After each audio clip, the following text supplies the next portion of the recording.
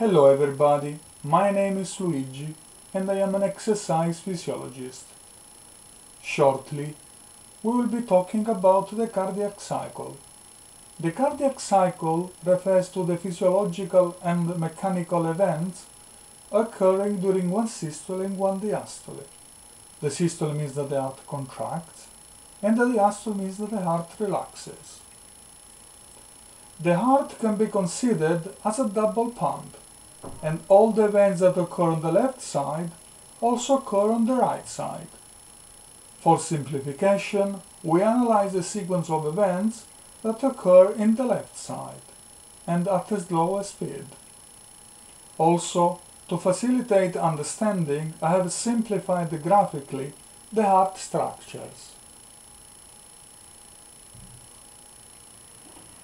During diastole, the heart is relaxed and receives blood coming from the venous return. At this phase, the mitral valve is open, and the blood flows from the atrium to the ventricle passively. Before atrial contraction starts, about 80% of ventricular filling has already occurred passively. At this stage, the aortic valve is closed.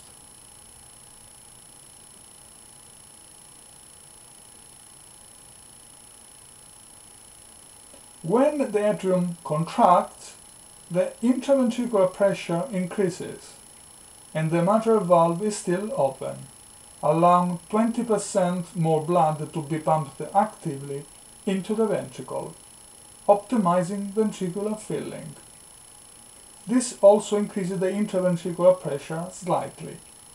The contribution of atrial contraction to ventricular filling becomes more important during exercise, because the demand of blood supply to the working muscles increases considerably. After the atrial contraction is completed, the atrium relaxes. At this stage, the aortic valve remains closed.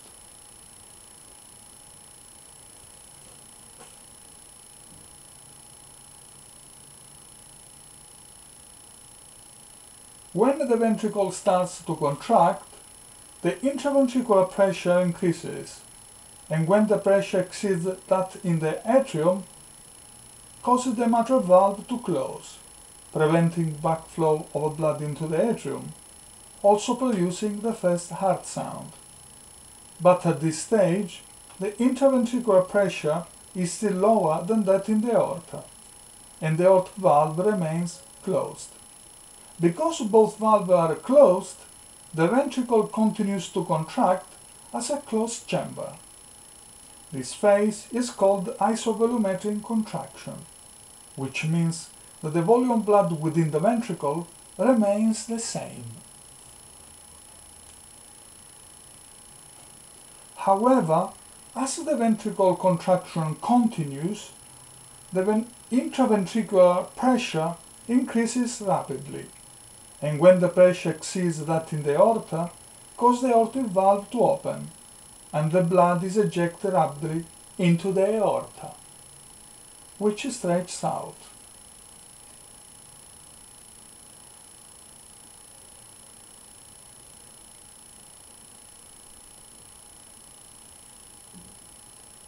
The elasticity of the aorta allows to accommodate a larger volume of blood. After the rapid ejection phase, the pressure within the ventricle starts to fall, and the slow ventricular ejection phase begins. Throughout this stage, the mitral valve remains closed.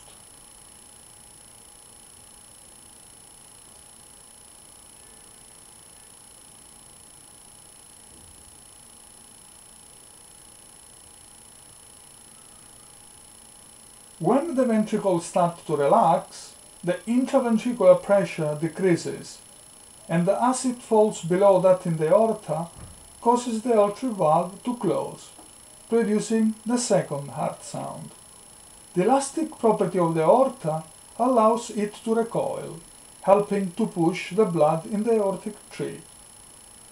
As the pressure within the ventricle continues to drop, eventually it becomes less than that in the atrium, causing the mitral valve to open, and the blood, which accumulated in the atrium during ventricular contraction, flows passively into the ventricle, and the cycle starts again. In conclusion, the cardiac cycle comprises one systole, or heart contraction, and one diastole, heart relaxation. The rhythmical contractions and relaxation of the heart ensure that the blood is supplied throughout the body. Thank you for watching, and if you like to contact me, both my email and website addresses are now appearing on the screen. In my YouTube account, also appearing on the screen, I have uploaded interesting videos about science, so you can have a look there too. Thanks, and bye for now.